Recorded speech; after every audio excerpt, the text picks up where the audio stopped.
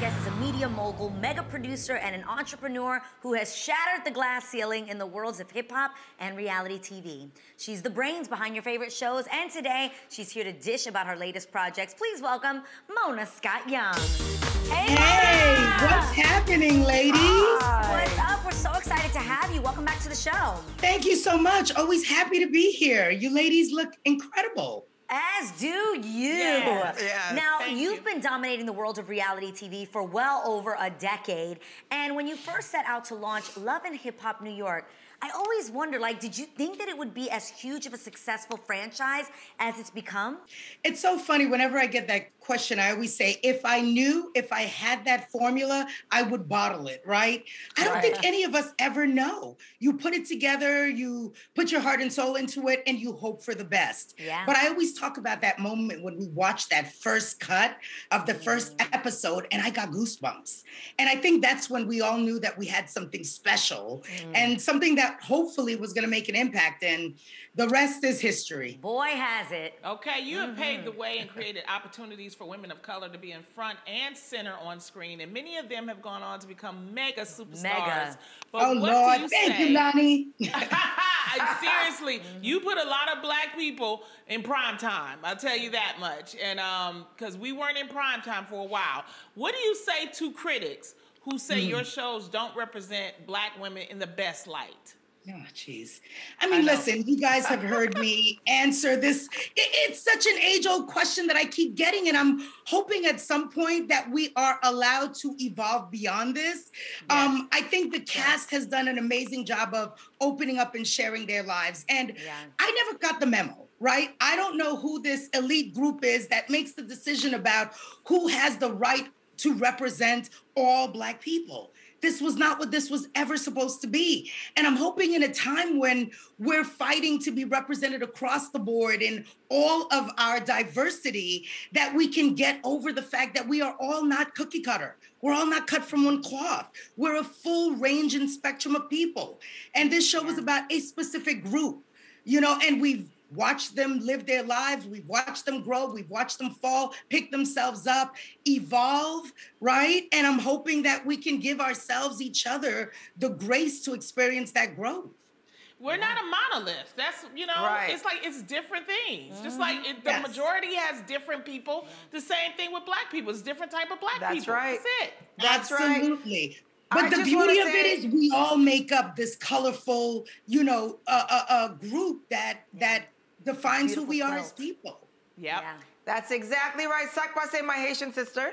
Napule, what's up, Garcia?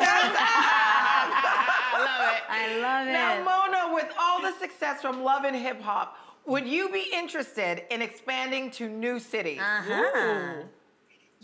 It's funny because if you guys have been following, we've been doing all of these specials. And what I love about that is it gives the fans an opportunity to see the cast in a different light. It gives the cast a chance to experience different things in front of the camera. So what I think we've been doing is really expanding upwards, right, with the existing cities. And there's still so many other concepts that are left to explore. Right now, we're only back up with two of our cities, Miami and Atlanta. So we still have to get Hollywood and New York back up and running. Yeah. So I think that, for now, I want to continue to build on the existing cities to allow the fans to get to know their cast in all the different great settings we're putting them in. And then we'll see what happens from there. Well, you stay producing because you're reuniting with 50 Cent to produce the show Hip Hop Homicides. What stories will the show feature?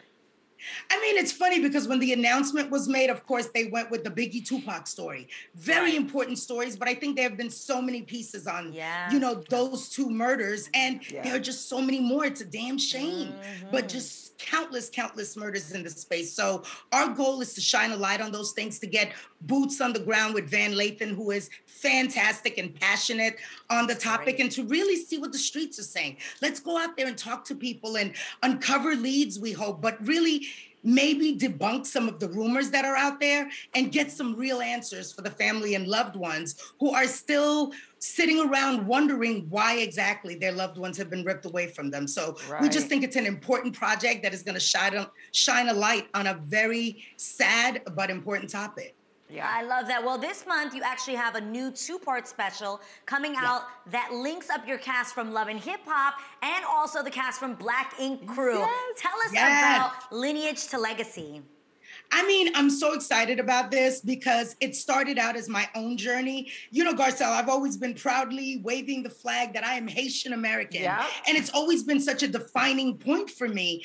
But when I took the African ancestry DNA test and I learned that I am Cameroonian of the Takar people, there was just something about that that just, you know, brought to life a whole nother aspect of who I was that I didn't even know existed. And I wanted to share that experience. I wanted everyone to know what that felt like. And I'd been talking to the cast about it and to VH1.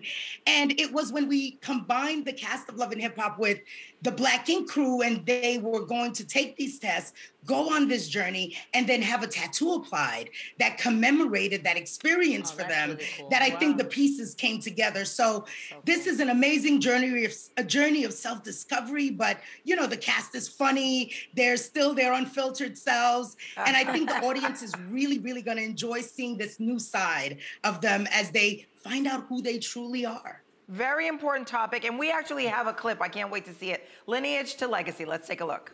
I think it's important in most African cultures to know where you come from, your roots. I can't go past my grandmother. That is crazy. If I introduce myself, for example, as a Xhosa woman, I'll say, Ndingubusiswa Gqulu, Umalimakwe, Umashiya Mahle. Uyabona, I can name like quite a long lineage, and that's not unique. It's a sign that you know who you are, but also it's a point of pride, and it's a point of respect, you know. Okay, yes, we have to take a break, but we are not done with you. I'm sorry, I wanted to say that the difference of the test that they do is we're not only telling them where in Africa they're from, we're telling them what tribe they come from. That's a whole nother level of self-knowledge. Now, Mona, you're unstoppable. I mean, you're set to expand beyond non-scripted to scripted projects to elevate Black stories. Tell us about your mission, because I think this is fantastic for you. I mean, listen, I am so excited about pushing the company into an entirely new area. And we've been working with some great content creators and script writers. And we actually have, you know, one concept now, don't know if I can talk about it just yet, but in the family, kids and family space, but it's a scripted project. We've got a feature that's coming soon, but it's been all about collaborating and partnering and continuing to tell great stories. So I'm excited to push the company into scripted. Big things happening. That is awesome. That is so great. And you know, you're carved out such a successful career in hip hop and television. What have you learned when it comes to running a business in a male-dominated industry? You know, what I learned is at the end of the day, as much as I like to think of myself as a business person, right? I'm still seen as a woman of color. So I've got to show up and show out every single time I step into the room. I mean, I feel like I'm shoulder to shoulder with my male counterparts, whether it be in, you know, ideation or execution. But there's still this sense that, you know, we are pigeonholed and put in a box, and I'm constantly pushing my way out of that. And as much as I don't like to subscribe to that notion, I'm conscious of it, I'm cognizant of it, but I certainly don't let it define me, who I am, or what I'm capable of, not for 1 second of the day. Yes, and we thank you for that. We thank you for that. You're such an incredible role model. Now, one of the people that obviously looks up to you is your daughter, who is actually following in your footsteps and putting out music. So she's absolutely beautiful. She is. I was so curious, were you hesitant about her being in the music industry? Especially given like your firsthand knowledge of just how brutal this business can be. Right. Well, that would imply that I had a say or a choice. Okay, and this thing, I always say that people are like, oh, she's your mini me. And I'm like, no, she's me 2.0. She's smarter, funnier, faster, more confident in who she is right now in her life than I ever was at her age. Outspoken like you wouldn't believe. You know, so I have all the confidence in the world that she's going to be fine as she navigates it. And listen, you know, you only hope that your kids find their passion early in life and they, you know, focus in on it so that they can be exactly where they want to be in their lives. So I'm happy and proud for her. But we'll see what happens. But honey, I have zero say in all of that. Jordan like Young is not to be messed with. Okay. I'll bet. Now, what advice would you share with people who want to build a successful career in the industry like you have? You know, I just had a conversation yesterday with a young woman looking for me to mentor her. And I was like, you've got to drill down on what it is you're good at, right? Yeah. And what it is you're good at is not always necessarily what it is you want to do in the long term, but start there. Start from a place of confidence so that you can over-deliver and over-execute and use that as a stepping stone. If you're trying to scale a wall to get to the top, you've got to have a foothold. And a lot of times we set our sights on where we want to be without a clear plan on how we're going to get there. So, you know, crawl, walk, run, but do it with confidence and with the assuredness that you've taken the time to teach yourself or to learn what it is you need to know about whatever it is you're engaged in at that point in time. But how do you balance your love life, though, Mona? Because you've been married for a long time, and you know that work-life family, balance. yeah. Listen, I'm still trying to figure that out. I don't even lie and say, oh, I've got it all worked out. That is a constant work in progress. But, you know, you've got to be in it every day and be aware of the fact that you still need to work on it. It's interesting because my husband and I were just talking about that this morning because I've been going nonstop and he practically has to pry the phone out of my hands at night. And that is not healthy. And it's not the greatest way to, you know, conduct your relationship, but it's the reality of where we are at this moment in time with where the company is and everything that we're trying to do. Yeah. But that communication has got to stay open as well. He knows where my head is. He knows that that's not the intention. And I love that he's like, take a minute. You know, we've got to make sure that we're making time for us. So real. That is really real. And I'm glad you didn't sugarcoat it. You just said it like it is. Exactly. Mona, thank you so much for stopping by and hanging out with us today. Now, Real Fam, Love and Hip Hop Lineage to Legacy premieres Monday, February 7th and Monday, February 14th at 9 p.m. Eastern Pacific on VH1. Make sure you check it out. It's going to be so good.